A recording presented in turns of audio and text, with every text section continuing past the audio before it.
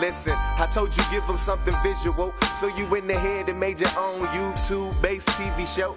It's an array of IPAs and fighters on the road. Got a question? Put them in your comment section right below. Barbershop talk while you're sitting in your living room. Pacquiao, Mayweather, and we can't forget the brews. Coming to you live with the scoops like a ladle. Allow me to introduce the boxing round table. Alright, here we go. Going off the cuff now, y'all. So, do it like we usually do it. Finna grab me a brewski.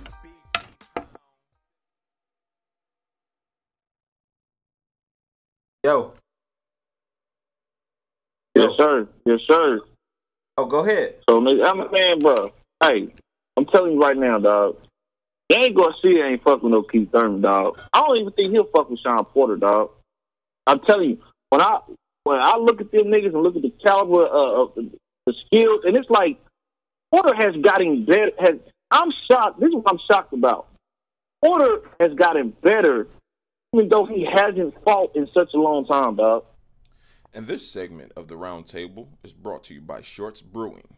Life is too shorts. Get you some Shorts Special Village Reserve Brew. I don't know what I mean. What do you want? What are you looking for? I mean, Danny Garcia versus. I mean, what y'all think? Y'all think? What y'all think this is level in a fight to the motherfucker? I'm trying to see. I still got Danny Garcia over Sean Porter. See, man, this is my thing, bro. That nigga Danny Garcia, that kind of battle that nigga been in, that kind of battle that nigga been in, bro. Like the battle that they was in last night, I didn't see Danny Garcia in a kind of battle like that with way fucking lesser opposition, bro. You know what I'm saying? Danny Garcia have some shit like that going on with Herrera. So what you think gonna happen when he get in there with a quality opposition like Sean Porter or Keith Thurman, man? I don't think he can handle it. I don't think he can. I mean, he ain't knocking him out. You know what I'm saying? And he's slower than him. Like I can't see it. Yeah, I don't think he beat Keith Thurman at all. Keith Thurman ain't on the table for me and Danny Garcia. That's a big fight for Keith Thurman. I'm talking about Sean Porter beating Danny Garcia. I'm not ready to lay that claim. I think it makes it closer based on the performance, but Danny Garcia throw good if you come in aggressive. You know what I'm saying? I think Danny Garcia may have problems with guys that box. He does real good when you come in on him. And I would like to see what happens when Sean Porter try to bull rush him. Sean Porter bull rush him, but he needs to work on being countered. If he didn't get countered all night and hit with big shots from Keith Thurman, then I'll see or say different. But Danny Garcia throws very, very good hooks in between your punches in the firefight. So that's his strength. Yeah. You know what I'm saying? I mean, like I said, I think Danny to beat Porter, but the only reason why I go with Porter because I think Danny will have to knock Porter out, because if he doesn't knock Porter out, then that means that Porter is going to be all up on him. I haven't seen Danny Garcia against the mauling style yet. I don't know how he will react against a mauling, full-fledged welterweight. You know, Danny, I think is only a couple full-fledged welterweights. I think Earl Spence is full-fledged, Kell Brooks, Keith Thurman, and Sean Porter. I think those are the only full-fledged welterweights where you're going to feel some strength with those guys. I think those other guys, like Keith Thurman said, are smaller guys that moved up. And I think Danny Garcia may have some trouble with that mauling style, man. Because one thing about that mauling style it wears you down physically. Hey, this is where I want to say this real quick. I think Troy Porter did a great job against Keith Thurman, but I got to see him do this one more time to make sure that he's going to keep up with his style, because he might have rose up to the occasion and fight Keith Thurman, and because he's familiar with him. That might be the fluke. So I know Keith Thurman has sustained himself with his style and improved every fight. Sean Porter, now, he just one fight removed from being sloppy. Now, hopefully he can do this again, because he went to the hospital. And like I said, the cliche answer to give is he's dehydrated. I'm willing to bet that Keith Thurman took some out of that man's soul because that was a grueling fight. And you can say you were dehydrated all the time or whatever. I be cool, but that man ended up going to the hospital. I don't know how a top athlete like that get dehydrated in a situation where you go to a corner and you can get water too. But anyway, some guy took out the ass. I don't think he was dehydrated. I think physically he was. I think so too. That's what I'm saying. Yeah. I think it was taking some big shots. Nigga took some hellacious shots. Some big shots. Hey man, me and my old lady was sitting here watching this shit, man. We couldn't figure out how this go down. We just couldn't figure out why he made it to the end of the fight, man. You know what I'm saying? So y'all thinking that he may have suffered some Milton Taylor type shit? I wouldn't say major. Well, you know what? I don't know about. To be honest, but you know what? I think that both fighters probably went to the hospital because it was that kind of fight. Not necessarily because something was wrong, but just a precautionary thing. You know what I'm saying? For the most part, a fight like that, most times both guys go to the hospital just for precautionary. So, but look, the only thing about that is when they do go to the hospital, a lot of times you don't know. When somebody come out and give you a reason why they went to the hospital, then there's something wrong. Well, sometimes he might have went early. You know what I'm saying? Sometimes I think they kind of do their thing at the arena in the locker room or whatever. But I remember watching an interview last night, Ken Porter. I disagree with that. I disagree with that. Because you want to be there with a performance. Wait. Now, I do remember, I remember Ken Porter, somebody pulling him away saying, you know what I'm saying, oh shit, I got to go, y'all. You know what I'm saying? So I think that Sean Porter probably went early in the sense of, hey, I think something wrong. I need to go to the hospital.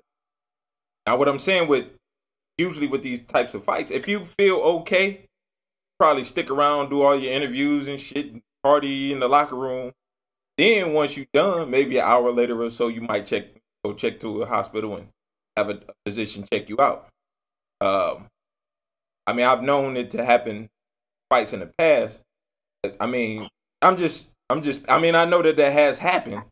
So I'm just speculating. You know, I'm no shit, you know, no more than nobody else.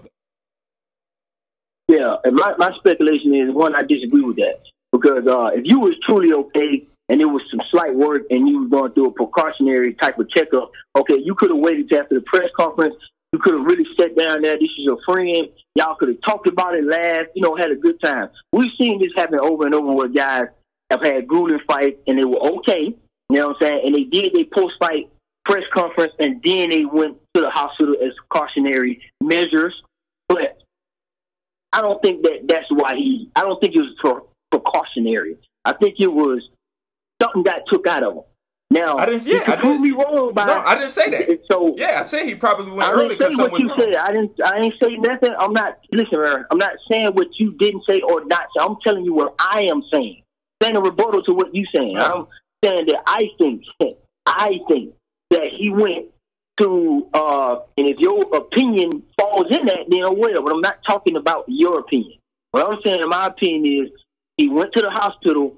I believe that because of that type of fight, I believe that Keith Thurman took something out of him more so than Porter took out of Keith Thurman.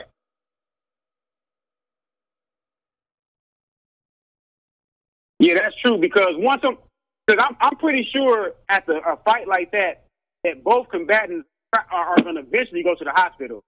But like Zone said, you at least sit down at the podium, talk it up, talk about the fight, and then Sean Porter, you forget at the end of the fight, Sean Porter said he thought he won. Wouldn't you want to go to the press conference and say that again? I thought I won the fight. Like I believe something was taken out of him. I believe he was hurt. I'm serious. I just believe he was hurt. That's what I believe. And I think people stated that too. Like, man, you know, a lot of people generally said, man, I hope man got taken out of both of them fighters. And I thought that too, but seeing how Keith Thurman does far as, because Keith Thurman got the cut over his eye. They say he needs 6 days of rest for the cut the heel, 6 days, the stitches to be out. He could get back to the gym.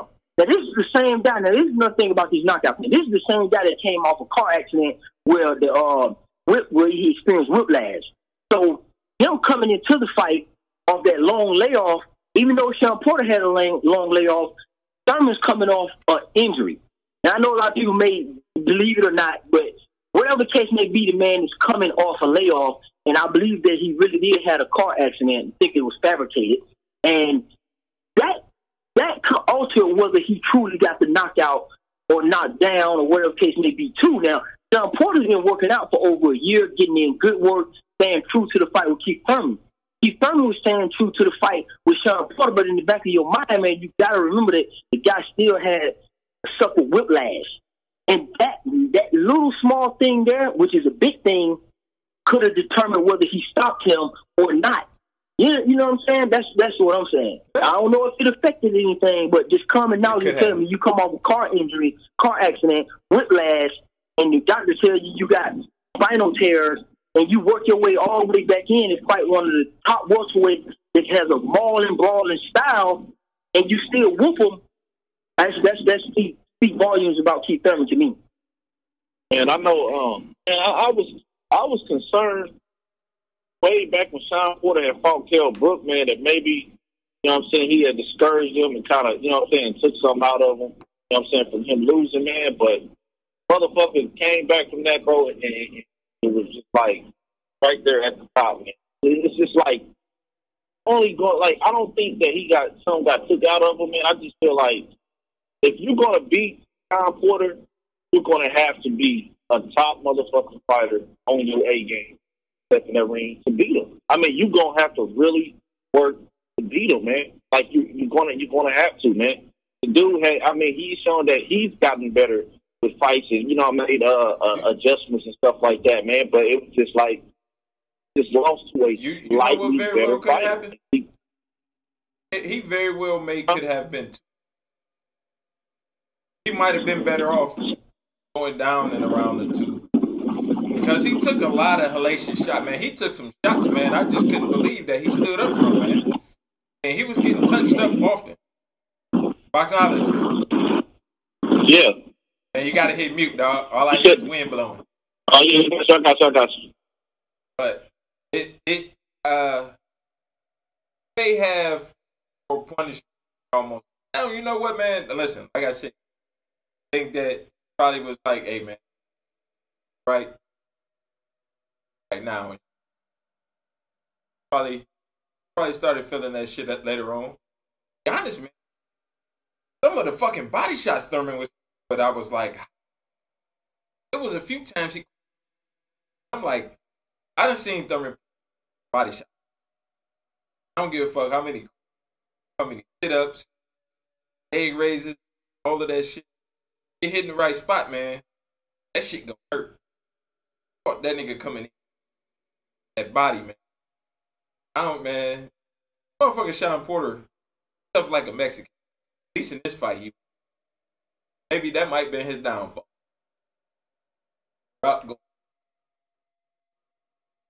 Well, it was a good fight. I'm just going to see. I'm watching that. That's something that I'm watching. You know what I'm saying? As a boxing fan, to really truly see if anything was taken out of him. But like I said, I could be proven wrong with the next fight. I mean, Sean Porter may come back better than ever, stronger than ever. But I'm definitely going to be watching him to make sure he don't decline because I feel like Keith Thurman took a lot out of Solo Caraj. Solo Caraj hasn't been the same. Physically, they haven't been the same, even if they get a win. Robert Guerrero hasn't really been the same since. Diego Chavez haven't really been the same since. They're still competitive, but I just feel like Keith Thurman takes a lot out of people, and that's why you get a lot of people quitting on the stool. Diaz is retired. Diaz retired. Your boy Collazo quit on the stool, and your boy Carlos Santana retired after fighting Keith Thurman. So I think he takes a lot out of fighters, man. And you talking about getting hit for 12 rounds. Man got hit for 12 rounds in the head with some big shots. You don't know if a dude riding off fumes, off a high, off of adrenaline. That don't mean damage is not still being done to you as you fight. He could just be purely, Sean Porter could have been really going off just adrenaline. Yeah, once that adrenaline wear down, you start feeling that. That's when you feel that shit, dog. You feel that shit. Hey, I got a question for the table, though. Man. Is this like, and this is for everybody, man. go around the horn. Do y'all feel like this is potentially a modern day Hagler Hearns with no knockdowns or knockouts? 12-round modern day Hagler Hearns with no knockdowns. Yes, I believe so. Yeah, without knockdowns, and it going all 12.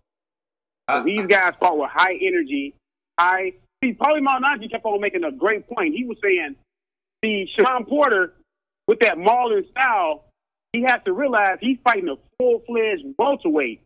Same thing when he fought Carol Brook. He went to the hospital. I don't know if people realize that, but he went to the hospital after that too. But he's fighting a full-fledged welterweight, so your force and their force are going to meet. You're gonna drain yourself too because you used to mauling those little guys like myself, but you in there with a full-fledged welterweight, and that takes a lot of that out of you physically. And plus, he was getting hit with big shots at the same time. So yeah, I believe this was a modern day Hagler Hearns. Hagler Hearns? I wouldn't say Hagler. I wouldn't say Ray Leonard. Go ahead. I said the Hagler Hearns that went 12 rounds with no knockdown. I know what you're saying. I know he's saying metaphor. I know what you're saying, man. Like, how does he?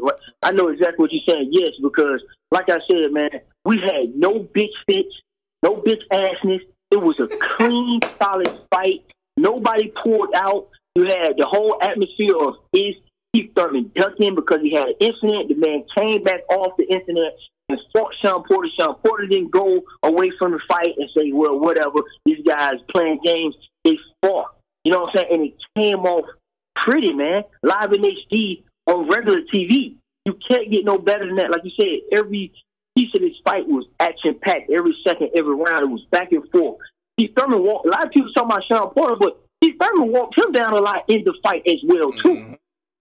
So, yeah, I think it's up there. I think it's one of the best fights I've seen, in a long time.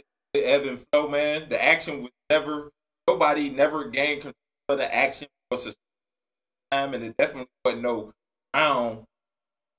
Dominated the whole round, none of that shit. Wasn't no blows. Felt like, oh, this nigga acting like a. And this nigga Keith Thurman got on his bike for like 8 seconds, and the crowd just started booing. I ain't get that, dog. I'm like, these niggas is having an excellent ass fight. And the nigga, I mean, it ain't like the other nigga didn't do it in the fight too, but I mean, everything, every component and element of this fight, beautiful. Age that these for that, point in their careers, like you said, wasn't no bitch assness, it wasn't no politics, no A side, B side, none of that. And it was on fucking TV, free TV.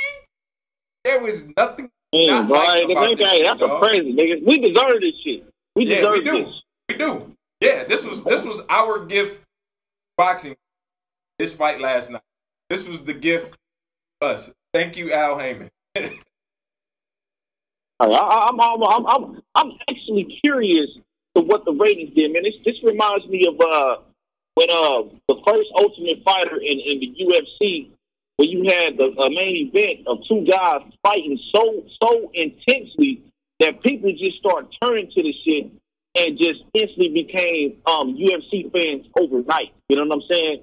And what I'm hoping, like, that type of fight, especially on the network that it was on, I really prayed that the same happened and we just had, you know what I'm saying, just fucking had an extra million worth of fans that just became fans overnight just on the strength of watching these two dudes, man. And I'm going to say one thing, man. I'm going to point out something I loved about this fight, bro. It was like every round I would see, like say it would be, you would see a point in the round where you got Sean Porter, he's mauling Keith Thurman up against the corner and shit, right? And then I'm like, okay, damn, man, Porter about to get this round, right? And then next thing out of nowhere, you just see Keith fire off a combination in the corner or land some fucking very, like, I'm talking about some clean-ass haymaker punch that, you know what I'm saying, back Sean Porter up or wobble Sean Porter or something, you know what I'm saying, later in the round and shit. It was just, the back and forth, man, was just so fucking, man, this shit, man, it was almost like I was feeling like, you know, Arnold Schwarzenegger, like, man, this shit's almost better than sex, you know what I'm saying, lifting weights and shit. You know what I'm saying? Yeah. Or it's like on that level, nigga, just like the excitement, nigga, was just there. You know what I'm saying? I'm like, man, this shit is amazing, bro. You know what I'm saying? And you know what? Outside of people disagreeing with the outcome, one thing that I haven't seen anybody say that they did. Every video, every person that I've talked to absolutely love fight. And I got a question too before you after you make it. Oh, okay. Well, go ahead. How did y'all score the fight? How did y'all actually score? I had an 8-4 for Keith Thurman, but how did y'all have it? I had an 8-4. I would be honest with you, man. I was so into the fight, I wouldn't even. I was scoring it probably like up into the fourth round. So you didn't score. No. I got to by the time I got to the fifth round, I had the fight even. Right? I think I had Porter win like the first couple rounds. Then I had Thurman win the second. But I got to the fight by the fifth on up, bro. I just stopped scoring the fight. And I'm gonna say something about that decision real quick. You know what I'm saying? You go around how y'all scored the fight. I feel like I take that shit with a grain of salt, man, and just on the wayside, because I think if their decision would have been given to Porter, they would have been booing it too and saying, you know, same shit. Thurman got robbed or something. You know what I'm saying? Because I just think it was just that type of fight. I will say this. There was I'm at work. Like, as soon as the fight was over, work with following. A lot of people in the actually thought Porter got robbed. I mean, I know fights look, but as far as spectators, people watch videos and stuff when I got to work, I don't think that I've seen anybody video-wise say that they thought Porter won. But in the arena, how did the motherfuckers thought Porter won? I just did you score it? Oh yeah, did you score it? I had it 8-4. What'd you have it? I had it 8-4. I know everybody gonna be, man. What you got, B-Talk? 4. Yeah. That's pretty much what I had. I thought.